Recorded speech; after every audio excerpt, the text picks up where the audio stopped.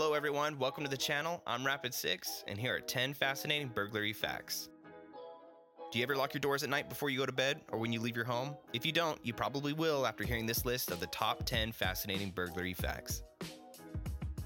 65% of burglaries happen between 6 a.m. and 6 p.m. to reduce the chance of someone being home. The next time you decide to take a relaxing vacation, make sure to take steps to make your home look occupied.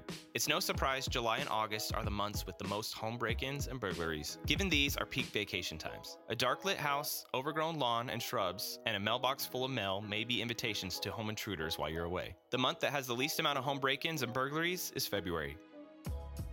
Homes without a security system have a 300% chance of getting broken into, yet only 17% of US homes have a security system. If you don't already have some kind of a home security system, you should probably start shopping around for one. Just the simple sight of a camera near your front door might be enough of a deterrent for a would-be burglar to skip your home. But only 27% of homeowners in the US arm their alarm systems when they go to bed at night.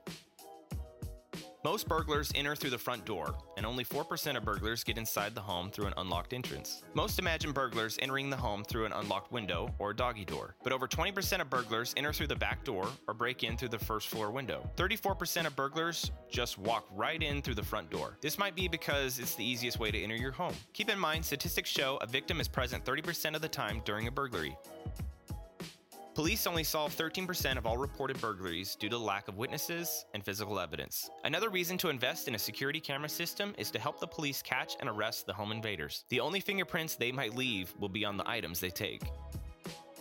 On average, it only takes a burglar about 8 to 10 minutes to get in and out of your home. Before burglars break in, they already have an idea of what valuables they want. The most common stolen items are cash, electronics, jewelry, medications, firearms, tools, bikes, cars, and even your identity or anything valuable they can easily grab.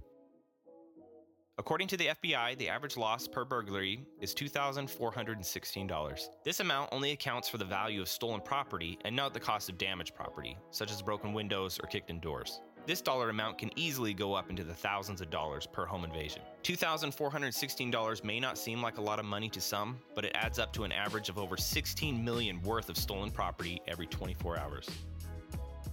There are 1.4 million home burglaries per year, meaning a home burglary occurs every 13 seconds. This means since starting this video, there have been over 10 home burglaries. Crime equals opportunity plus desire. Avoid becoming a statistic and ensure your home is a less desirable target to home invaders by eliminating burglary opportunities.